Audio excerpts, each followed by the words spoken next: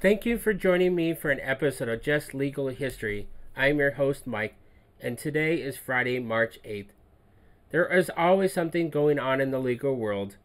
As several trials finished up this week, another one began, and there was a back and forth in the Delphi case, plus some U.S. Supreme Court decisions regarding the presidential election. Let's start with the trials that finished. The Hannah Gutierriez trial finished up Wednesday. We heard closing arguments followed by the jury instructions. I thought there was a chance that the jury would deliberate for a while, but they actually came back with a verdict that afternoon. They found Hannah guilty on involuntary manslaughter, but not guilty on tampering with evidence. She could spend up to 18 months in prison for that conviction, and we await the sentencing in the next few months. Next up will be the Alec Baldwin trial in July. I'm not sure what that case will mean for that one.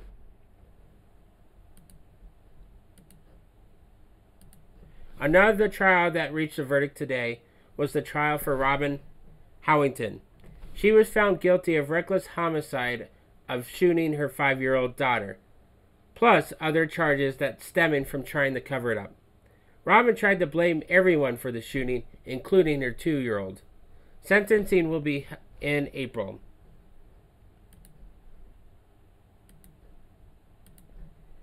Up next, a new trial started.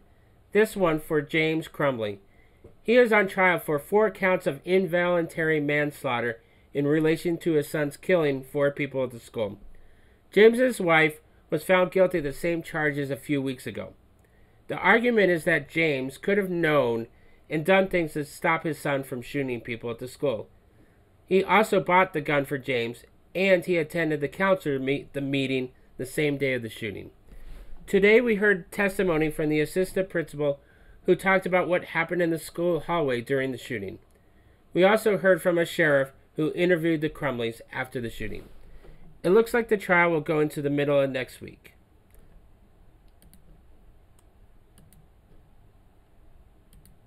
In the Delphi case, the defense put together their list of witnesses for the upcoming contempt hearing.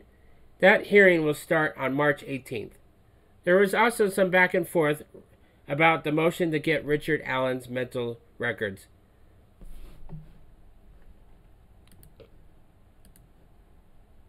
Normally get into political cases, but this week the U.S. Supreme Court heard oral arguments about how the Colorado Supreme Court ruled that Donald Trump could be taken off the ballot due to the insurrection clause of the 14th Amendment.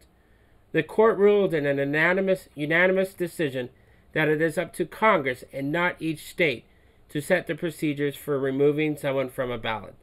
So right now, Trump can be on all the ballots. Also, the Supreme Court has set a time for oral arguments to hear about presidential immunity. This decision is how this will... The question is how this will affect the upcoming election and whether or not the ruling would come out before the election.